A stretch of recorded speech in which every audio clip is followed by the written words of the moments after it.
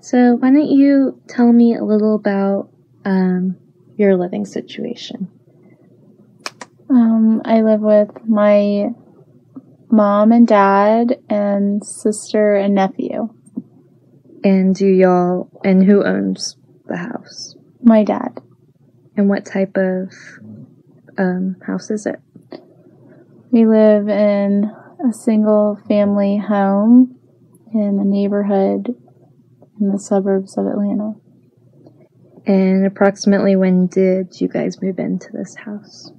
I think it was 2015. It's probably a little sooner or earlier than that.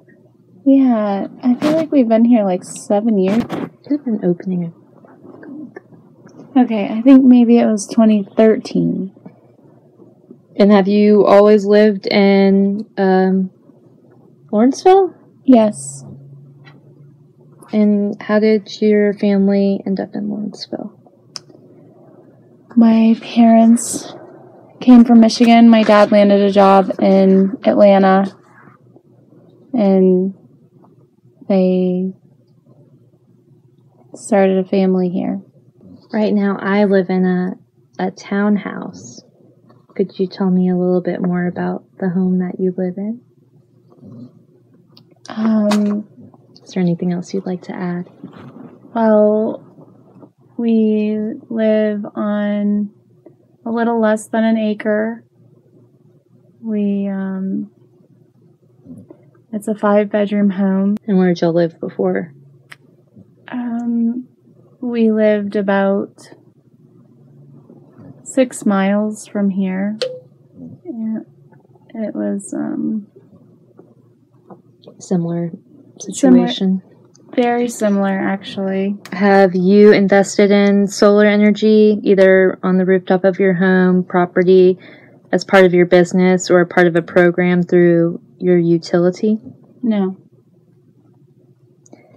Tell me why you don't have rooftop solar. It was never presented to us. It was never really an option. We just kind of went with the energy that was provided. Would you, if it was available, want solar panels? Yeah. And why would you want it? Because it's more environmentally friendly, and also I think after the initial cost, it's more economically friendly. So it's just the bigger upfront cost that prevents you from exploring that? Do you have any other opinions on rooftop solar energy for your home? When you get your own home, is that one of the things that you would be on your top priority, or? It's something that I would really want. I don't know if it would be economically feasible, but if it was, it would definitely be a top priority. Cool. Well, just in general, I'd like to talk about rooftop solar adoption, and I'm going to provide you with a map of the United States, and then I'd like for you to just shade or fill out areas of the United States that you think use the most rooftop solar energy, and why. Okay. While you're doing it. Okay, so right now I'm shading in California, and I think that California is one of the number one states with solar energy because they have a lot of sunshine, and they also, they're a progressive state. I also think Texas, so maybe it's not as progressive as California, but it's a large state and has a lot of sunshine.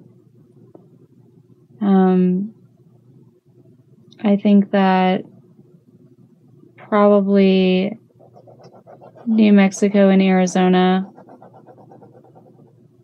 also are one of the big ones. A lot of sunshine. I think that Nevada probably two. I think that Georgia is probably one. Maybe the Carolinas. Maybe not so progressive, but sunshine, I don't know. Florida, definitely. Sunshine. Some of the northeastern states, I might even go with just shading in like this whole New York, Massachusetts. I don't know if I'd say PA. I think we might go with Colorado, progressive. Hawaii. Lots of sunshine. I kind of want to just like circle this northeastern area. Yeah, that's my guess. So you said for most of them that they have a lot of sunshine or that they're progressive. What would you say about the states that you didn't shade in?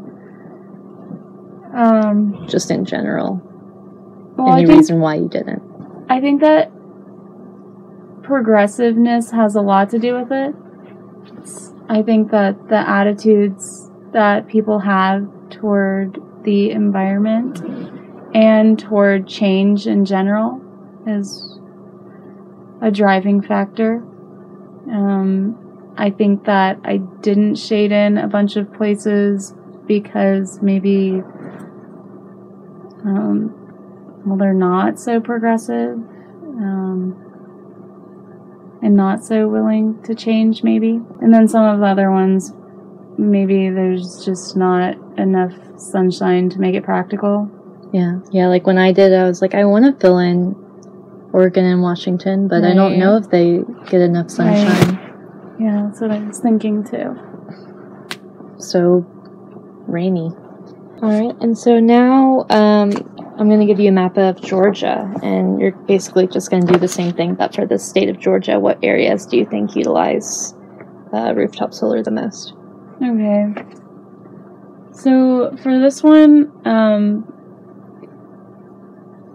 gonna choose the Savannah area and definitely the metro Atlanta area and also Athens. And for the same reasons that I chose the other ones, they're progressive areas. And then maybe Augusta. I think that's what I would choose. Cool. So, again, same thing I asked her. Would you say that the attitude towards it, do you think plays a bigger influence on it than its usefulness, or do you think like ranking for reasons why people use it or don't use it? What you think like plays the biggest role? I think attitude is probably the biggest thing that plays into it.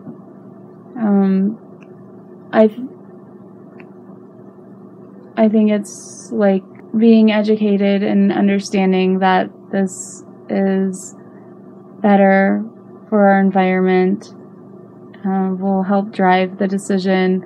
Also, the domino effect of people, of seeing your neighbors get it and then other people deciding to do that as well.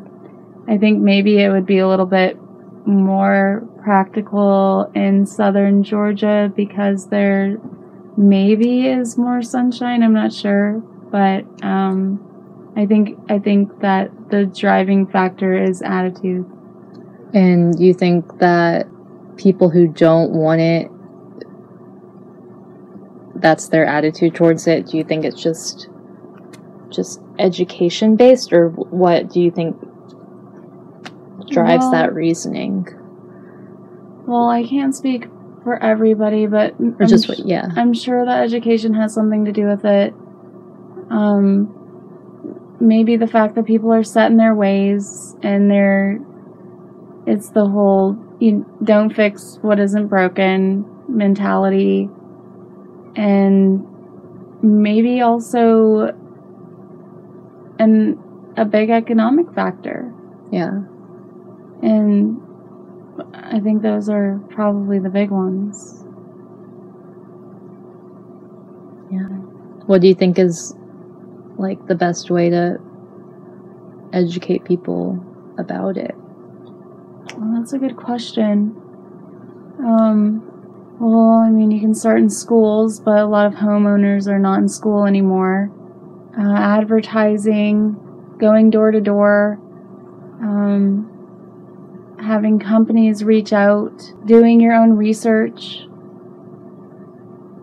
caring about the environment.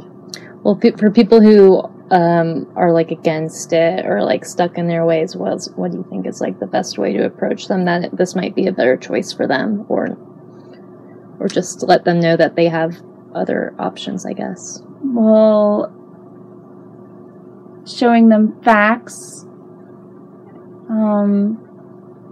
that it is an efficient resource for energy. I think numbers are always a good convincing way to change people's minds.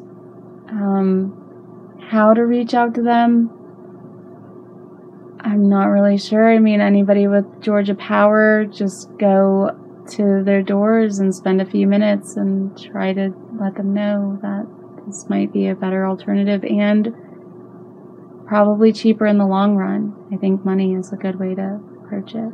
Yeah. Do you know anyone in Georgia that has solar on their roof? I don't. I have seen it on company buildings, but I haven't seen it much on residential homes. Yeah, me either. Why do you think the people that you know don't have it? Well, I think similar to why we don't have it is because it hasn't been presented to us. We don't even know how to go about getting it.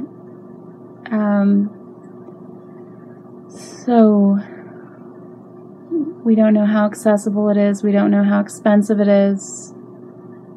Just not really knowing the steps to take to get it. Yeah.